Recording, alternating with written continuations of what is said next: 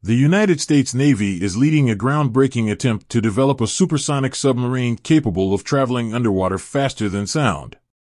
Supercavitation is a technique that supersonic submarines could possibly use to reduce drag by encasing the sub in an air bubble.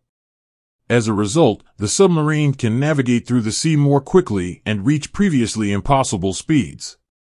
This is an idea that was inspired by Cold War technology and similar to the Soviet Shkval torpedo, which could reach underwater speeds of 230 miles per hour. U.S. researchers are studying ways to move submarines even faster.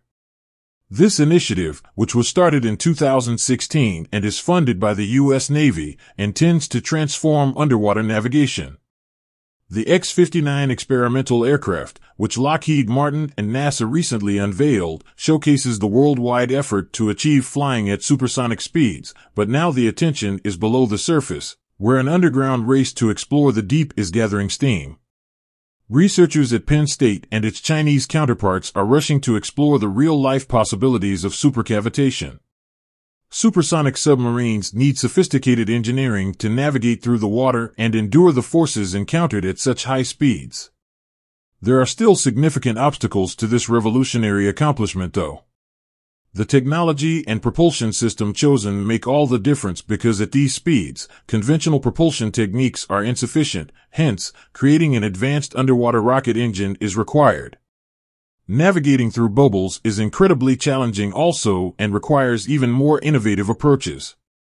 Even if the idea may seem far off, continuous research is bringing this revolutionary undersea transportation closer to reality. Supersonic submarines have the potential to facilitate fast transoceanic transit, marking a substantial advancement in underwater transportation technology. If developed as a means for commercial use, a supersonic submarine can reduce transatlantic voyage times to 50 minutes and complete journeys between San Francisco and Tokyo in just 90 minutes.